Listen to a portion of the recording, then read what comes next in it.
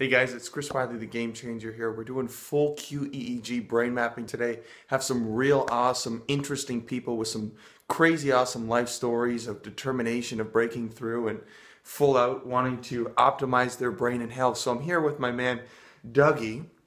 Now, Dougie's going to tell us a little bit more on why he's in here to map his brain, a little bit about his story, and where he's going to go. So it's a real exciting journey Dougie's on. So, Dougie, tell us why you're in here for the brain mapping, and tell us what you're excited to do moving forward. What's going on, guys? I'm Douglas, aka Dougie. I'm here because I heard about the wonderful work of this man, what he's doing in regards to the brain. My background is health and science, health and fitness, and I want to get back into competing into fitness shows, getting back into other things that were my passion. But I know that it's not just about feeding the body; it's also feeding the brain. Yeah. And you know, I have a history of head injury. About 4 years ago, I was leaving my school campus, and wrong place, wrong time. Got jumped by a bunch of guys, and they left me beaten pretty bad. Mm-hmm. And which led me to being epileptic for a while. I'd have multiple seizures, which ended up turning out to some of the products they were giving me, the meds that actually caused the seizures. Yeah. At the end of the thing, I had inflammation and swelling in the brain. Yeah. And you know, I've been having a lot of problems with attention, memory, and most importantly, like, I wouldn't say memory loss, but remembering certain things that I don't remember, and then you know, a few days later I'm like, oh yeah, that's right. So I'm having a lot of registering, I guess, firing up, and I feel like I'm short-circuiting the brain. Yeah. Okay. Yeah.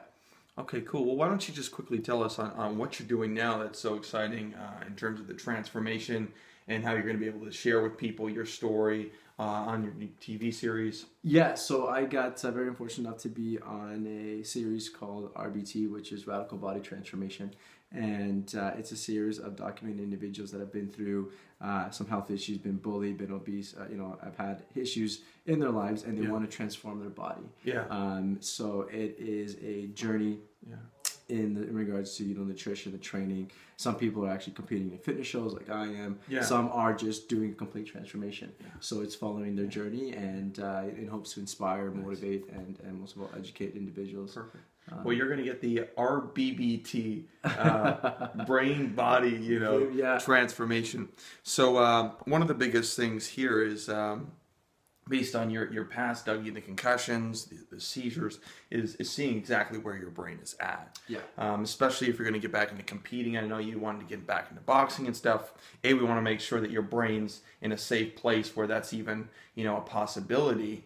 And then B, we want to see what are the kind of the mechanics of your brain as a result of everything, and then we want to begin optimizing it with brain training, with different nootropics and nutraceuticals. And part of the brain mapping process is we do the initial baseline, and then we'll do some intervention. In fact, Dougie's tried a mastermind formula designed by an Olympic athlete, Apollo Ono, with a whole bunch of great nootropics. So he just took it now, and we just mapped his brain before this. I'm going to show you the brain map in a second, and then 20 minutes later, once those nootropics take effect, we're going to do a post-mapping of the brain to see whether this nootropic is appropriate for Dougie. So we're going to get really specific in terms of optimizing his brain, from nootropics to actual brain training based on his brain map, to then some pretty awesome Qigong, Tai Chi exercises, workouts where we're just full out pushing the brain and body to max.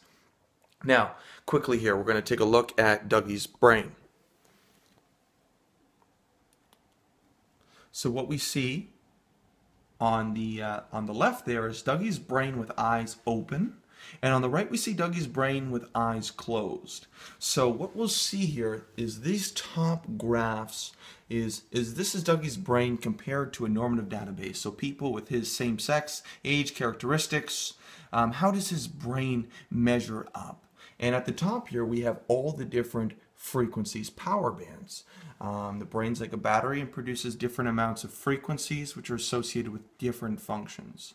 So first we have delta, which is really brain waves which are slow and facilitate deep sleep, rejuvenation, regeneration. Then we have theta, which is kind of daydreaming, reverie, like just before you go to bed, get up in the morning, or when you're daydreaming, spacing out. Theta is really important for emotional processing and memory. Then we have alpha, these alpha frequencies here. Alpha is kind of like the baseline idling of the brain, the gear shifting frequency associated with relaxation and focus. Brains that produce a lot of alpha are highly synchronized, coherent, clear, so that you're well focused, but you're well balanced. And then beta is frequency associated with information processing, attention. Like when you're working on a math problem, working on a business problem, writing an email, your brain will produce a lot of beta. So it's really important for attention. Then higher beta here, this is associated with either extreme excitement, but also anxiety and higher emotions, more intense emotions. So what we see here on the top graph is we see a little bit of blue in Dougie's brain, which is just a sign that Dougie's brain's a little bit underactive. So the juice, the voltage of Dougie's brain has declined, and this can be a large product of the stress-induced decline in brain cell function. So after the traumas, the concussions, then the seizures, there's this flooding of inflammatory, excitatory chemicals in the brain, and then eventually it can just cause brain cells to either kind of fry themselves out, or some brain regions will just turn off. So we'll really look to basically turn on those regions which are calmed down and facilitate, new brain cell growth, neurogenesis, to really increase the voltage of your brain. Then the only main thing here that really jumps out here is this inflammatory overactivity in higher beta, and we see in the right frontal lobes. And that can make Dougie more susceptible to negative emotions, impulsivity, strong emotional tones. So if things upset you, or you get going and you get in like a high state of anxiety or excitement, you could find yourself getting really fired up and really emotionally moved in either, a good way, or if it's overactive, usually for most people, in a bad way. And I know you're commenting on some experiences like that. Then the other thing to look at here is coherence. Coherence is a measure of the connectivity between the brain. Now we see here, we see very few lines. If you see a lot of red lines, that would be hyperconnectivity. So brain regions, they're on the phone and they just can't hang up. Blue lines, like right here, mean under communication. So the line is getting dropped mid-conversation. And what we see here, the one important thing for Dougie's brain, is you see the overactivation of the right frontal lobe, but then there's a disarticulation of it, meaning there's not connecting, which is why when these regions get fired up, you get excited, you get, emotionally charged. You're probably not having a good grips on the emotions because those regions can't connect and form coherence. So that's really the main thing. So for Dougie's brain, we really want to just raise this voltage here, balance these frontal lobes, and as we saw for some other metrics, you have a pretty well high-performing brain. Given all the concussions, all the, the seizures and traumas, your brain is really resilient. And that's a real promising thing for you, and a real sign of most high-performing brains is resilience. So, with some brain training, some nutraceuticals, we can really raise this voltage up and get your brain really, really in full high-performance mode.